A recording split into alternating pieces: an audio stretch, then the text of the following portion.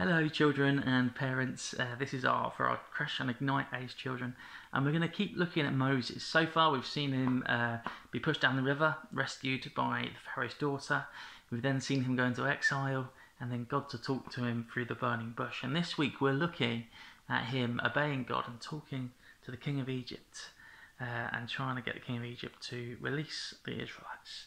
So and what comes after that. So sit down, relax, grab your juice, and let's read this together and find out more about God's servant Moses.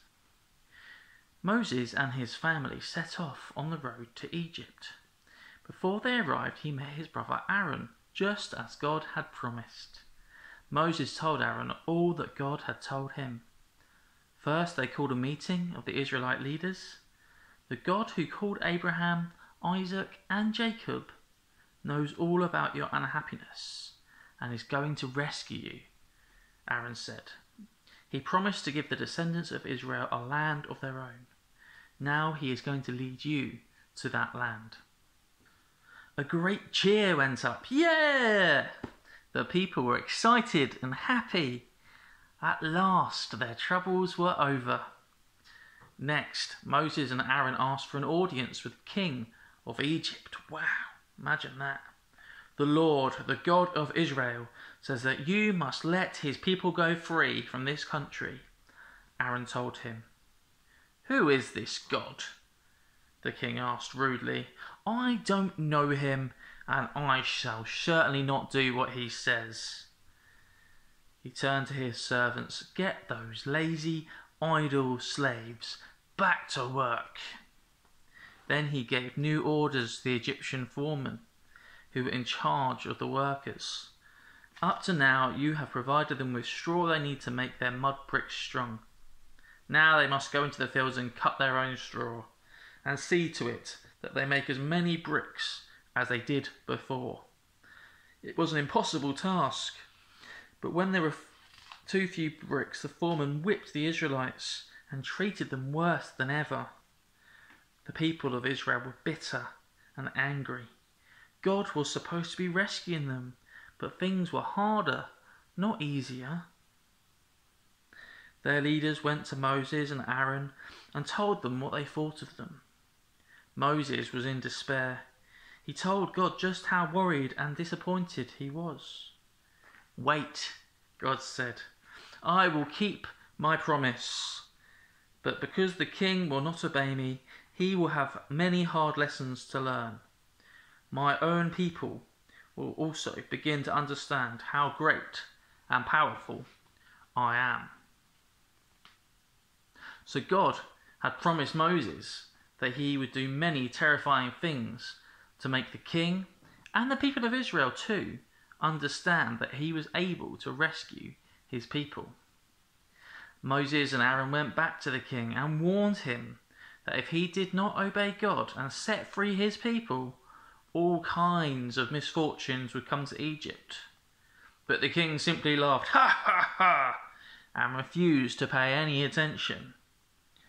God, though, kept his promises, and 9 terrible disasters struck Egypt, all at God's command. After each one, Moses went to the king and gave him the chance to change his mind and obey God.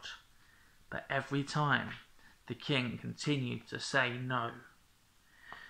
First, Moses raised his stick on God's orders, and the life-giving water of the river Nile, which supplied all of Egypt, changed to thick, red, oozing liquid. Then frogs came jumping out of the foul waters and hopped everywhere, into the houses, the beds, and the ovens. At first, the court magicians copied Moses, showing what wonderful tricks they could perform. But they could do nothing to cleanse the Nile water or get rid of the frogs.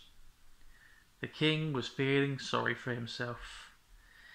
He promised Moses that he would let the people go if their God would only take away the frogs. Moses prayed to God and the frogs died. But the moment the trouble was over, the king changed his mind again and said no to Moses and to God.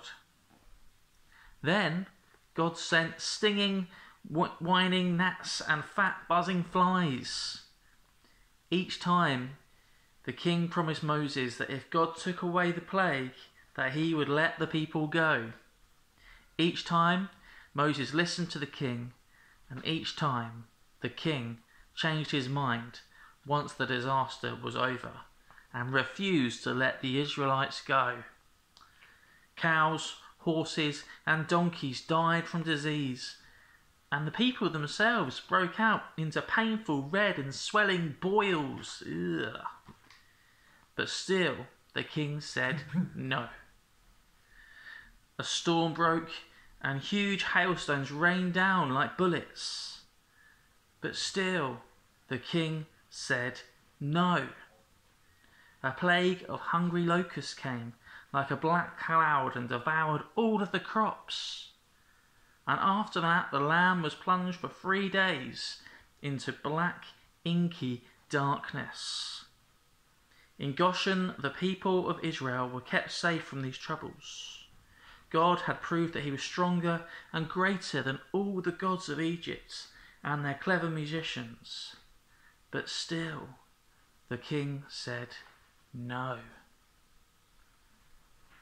The king said no. So next week we're going to look at the final plague set about and see what happened to the Israelites over there.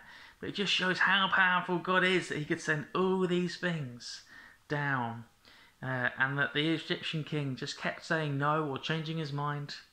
But ultimately God would win that battle as well. We're going to learn about that next week. But this is a story of Moses obeying God and God fulfilling his promises, which is really good. Have a good week, guys. We miss you and we'll see you soon. Bye.